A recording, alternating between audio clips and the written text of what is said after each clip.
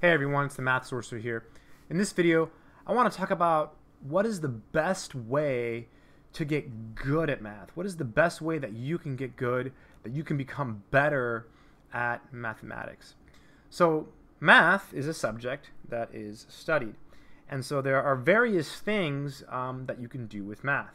So you can read a math book, you can watch a math video, or you can do a math problem.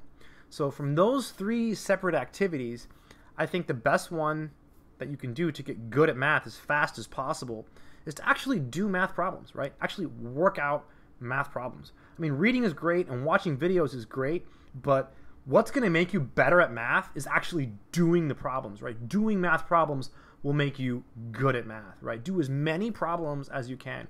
When I was in grad school, I was studying for my qualifying exams, and I had like this little goal where I would try to do like 20 proofs a day. I failed that goal so many times. It was just a constant failure, especially because some of the proofs were hard. I had classes to teach. I had classes to take, right?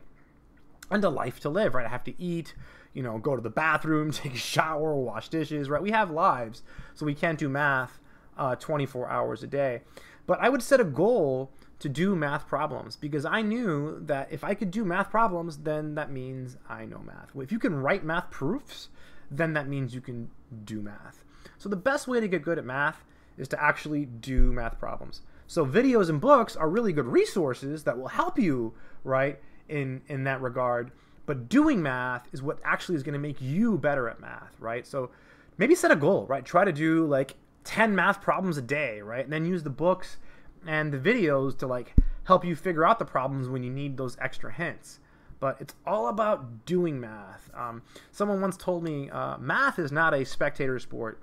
I really don't like that saying. I don't know. I don't really watch sports, or maybe I just don't use the word spectator in my vocabulary.